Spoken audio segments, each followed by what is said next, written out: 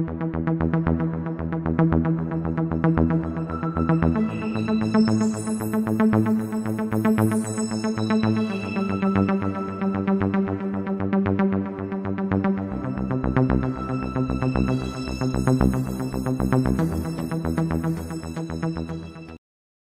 is going on, YouTube Nation? This is Dark Dividend. If you guys are new to my YouTube channel, make sure you subscribe and hit the notification bells and my future videos.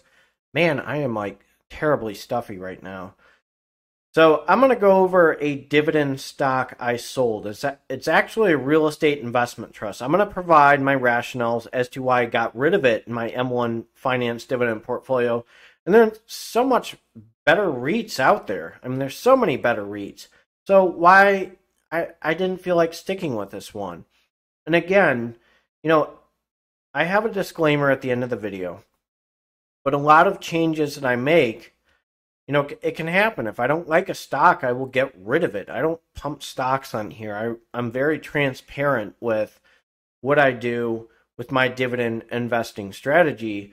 And this one just did not cut it. So let's check this REIT out right now. And that REIT I got rid of was Ares Commercial Real Estate Corp. So it's sitting at 1048. Now again, the commercial real estate sector is what's really turning me off. One, they haven't done well against the S&P. That's fine. That seems like a buy to me. But the average volume, okay, is 651.65K. The market cap is 572.96 million. Year range is 752 to 1401. Day range was 1046 to 1064, and its previous close was 1061. So I'm going to go over these guys as to why I sold them. I'm going to provide my rationales. Let's check that out. So based on their portfolio, they say senior portfolio defensive properties, well diversified. As of March 31st, 2023, Ares Commercial Real Estate had total originated commitments of $2.5 billion across 53 loans. Ares Commercial Real Estate has a diversified portfolio across asset classes and geographies. We needed to go over that. They go over senior mortgage loans, their property type distribution, office 38%.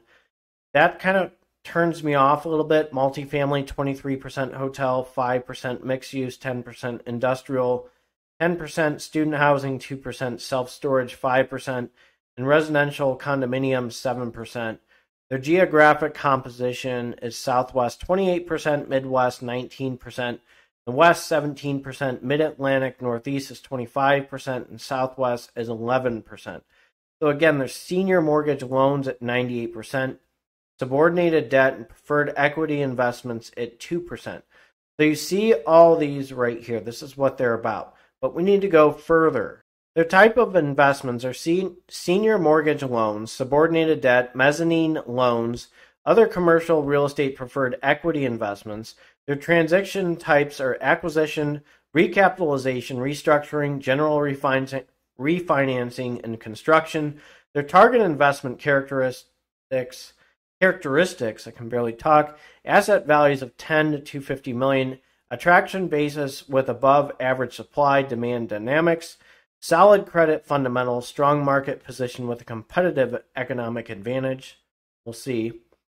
Experienced sponsors with deep property and local market experience, appropriately structured and documented investments, return opportunity that compensates for perceived risk. Those sectors they invest in, again, multifamily, office, self-storage, industrial, and mixed use. This office is a big turnoff for me right now. Property types they selectively consider as hospitality, retail, medical office, single-tenant owner-occupied specialty use, and student housing. So let's go over a few more things. So here's a few things.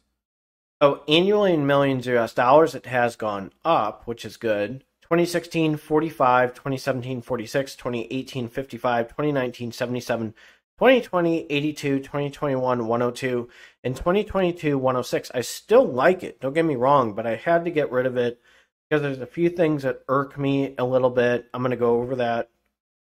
One thing is their earnings per share has gone down significantly. That kind of turns me off a little bit. This is from 2012 to 2023. It was going up. I would say this is probably pandemic-wise. time frame, and then it's just gone significantly down, which is a big turnoff. I'm going to go over a few more things. And remember, a real estate investment trust, FFO is most important. So I like going to Guru Focus for a few things. So Ares Commercial Real Estate FFO per share of the fiscal year ending in December 2022 is calculated as FFO, was 0.57. FFO per share for the quarter of March 2023 is negative 0.12.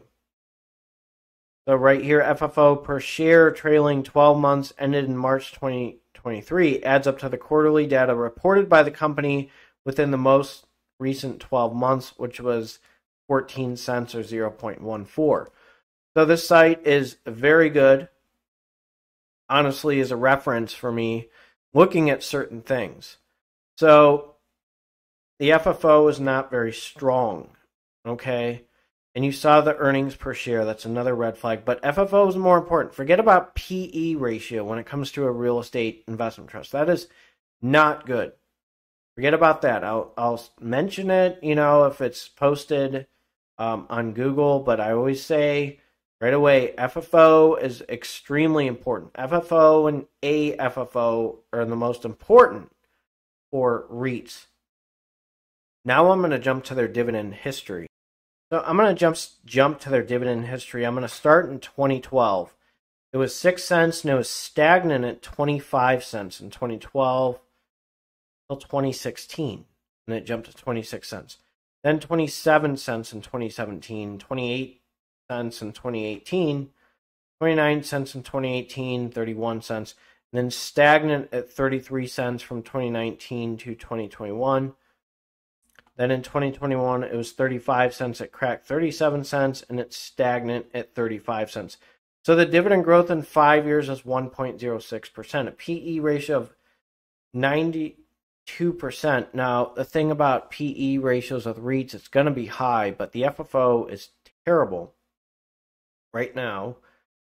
You bought one share, you made 132 with a 12.45% dividend yield, and that dividend growth in 5 years is 1.06%.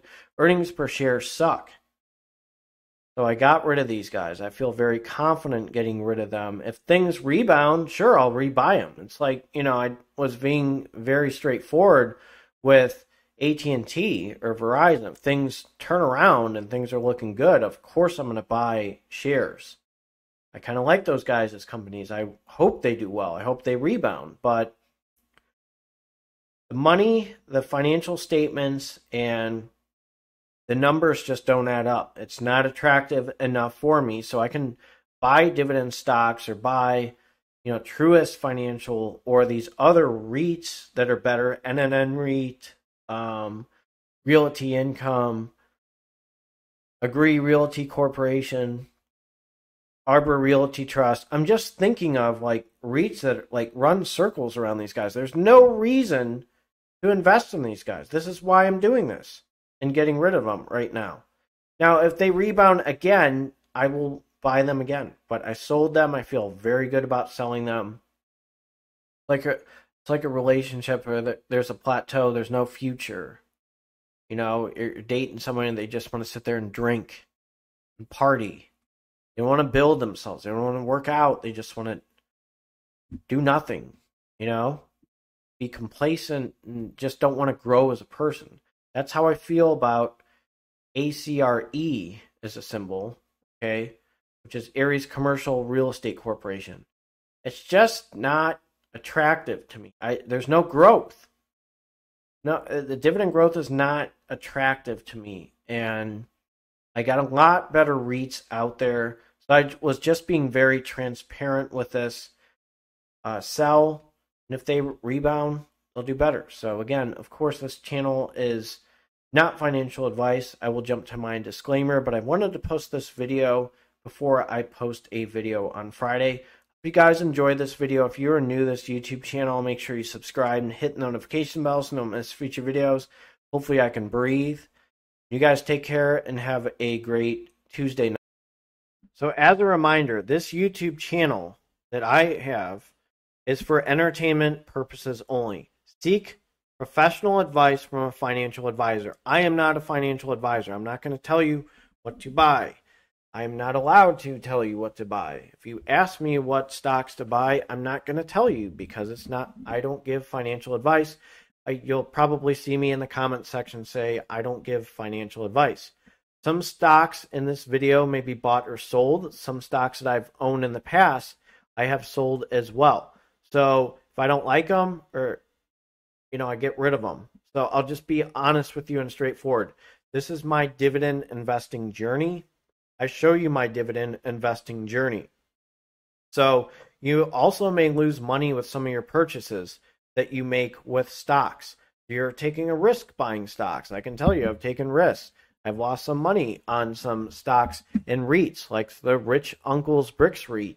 And that was not fun. But guess what? I had enough resources to, I didn't have all my eggs in one basket. Again, I want to be straightforward with you guys. I'm just showing you my dividend investing journey. This is what my channel's about. I love doing stock analysis and dividend stock analysis videos. I really enjoy interacting with you guys on my YouTube channel. We have a lot of subscribers. I'm going to try to keep up with all your requests for dividend stocks. But again, I'm not a financial advisor, so don't look at me like I'm your savior or anything. I enjoy really the dividend investing journey, and I provide my rationales as to why I buy these dividend stocks in these videos. So if you do like a certain stock, I will do a stock analysis and dividend stock analysis. But remember, this is not financial advice. You guys take care and have a good one. And one more thing. I love making passive income. I hope you do too. Take care.